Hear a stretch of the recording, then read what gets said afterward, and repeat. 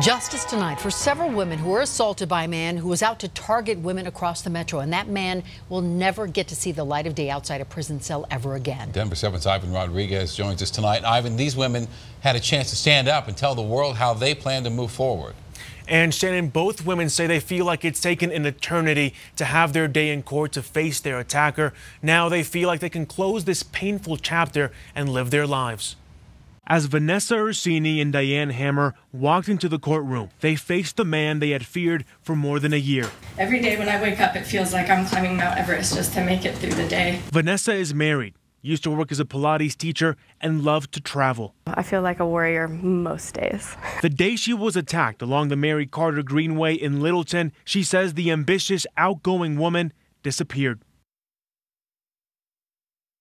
It won't ever go away, but now we can at least start to move on and stop worrying about court dates and seeing him and sharing my... Vanessa was walking her dog in July of last year when DeWayne Harris attacked her, dragged her into the woods, strangled her with rope, and assaulted her. And she wasn't the only victim. He was hovering over me, and every instinct in my body responded in fight.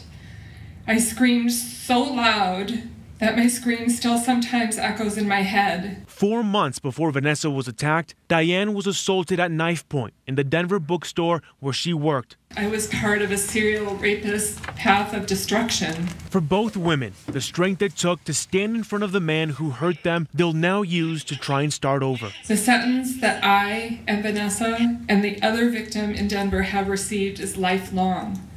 We can't escape it.